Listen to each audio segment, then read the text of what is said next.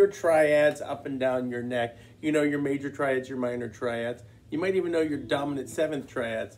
What do you do with them? How do you use them creatively in a song? That's what this video is about, and I'm going to use Amazing Grace to demonstrate. All right, let's go. So I've been asked, I know my triads up and down the neck. What do I do now? So how do you apply your knowledge of these triads to music? So I use them many different ways depending on what circumstance I'm in. Sometimes I'm being the lead guitar player, and I'll use them to actually do solos, finding my spot on the neck using those triads. Sometimes I use them in the background as a second guitar player, maybe behind a vocalist. If they're singing, sometimes behind them, I'll be...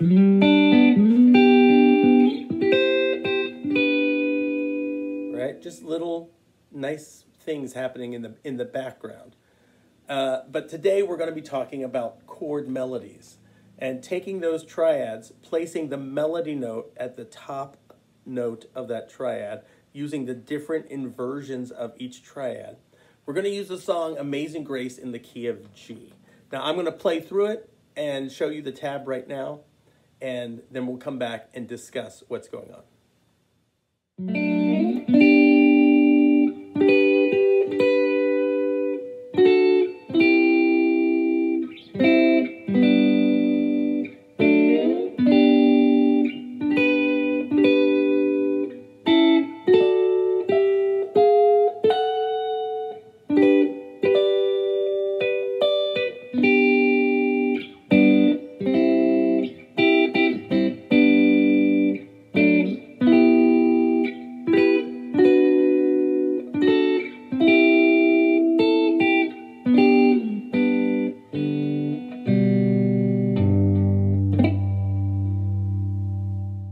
So let's break this down a little bit.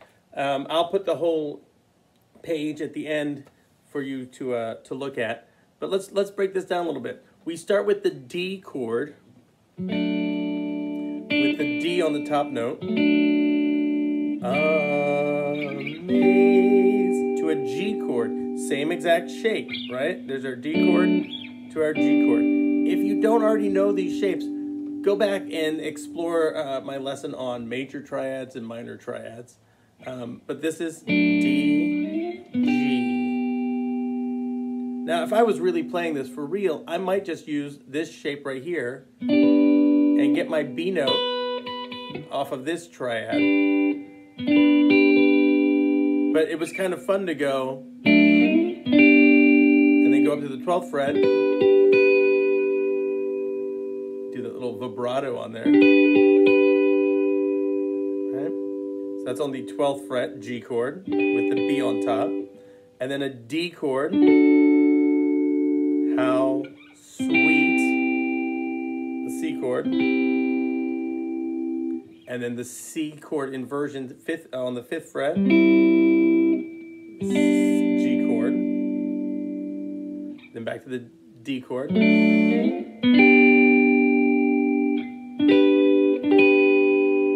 And then we get this A chord.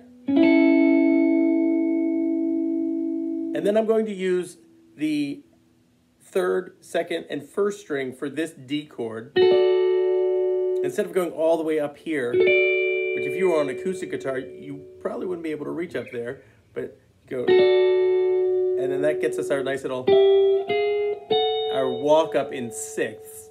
Okay, and I've talked about that before, but right? That's super sweet. And then you're gonna go, this is a G chord on the 1st, 2nd, and 3rd string. And I'm just gonna pick back between those melody notes. 12, 10, 12, G chord, G, C, C, C, C, right? So I'm going 5th fret to the 8th fret G, 7, 8, it starts 8, 9, 10, back to the G, D, and now I get my E minor chord. And right, so that's my E minor, shaped like an A minor chord, but I'm up on the 8th fret, 9th fret, and 9th fret. And then E minor again, 14, 12, 12 on the 4th, 3rd, and 2nd string. Now you get a D6 chord. So that's a D shape. There's your D shape. But I'm adding my pinky to get the melody note that's not in the chord. So this is one of those circumstances where the melody note is not in the major triad. And then we go right to the melody note in the triad. And then we're going to go to a C chord. And I'm going to do my G descending intervals. And then I'm going to bring in my lower notes. Right? Get that low G. And then hopefully hit those harmonics on the 5th fret.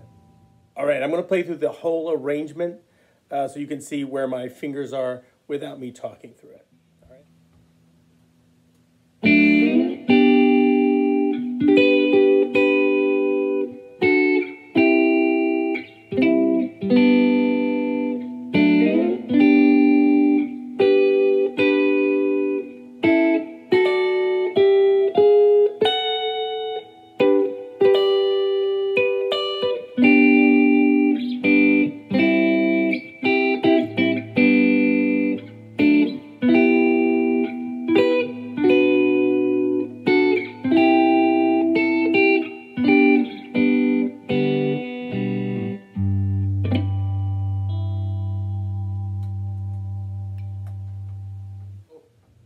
Spend time with this and focus on using those triads to play your melodies.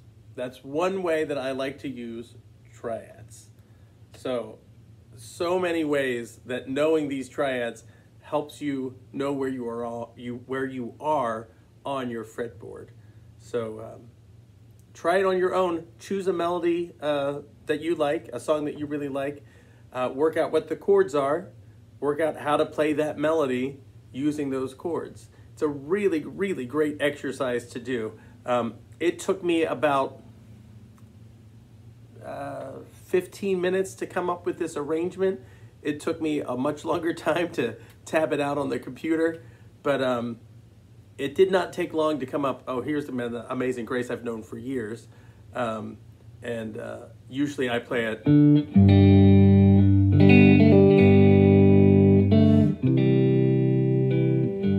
Open position. I don't use all these triads to do it. So have a great week. I'll see you soon, and like and subscribe.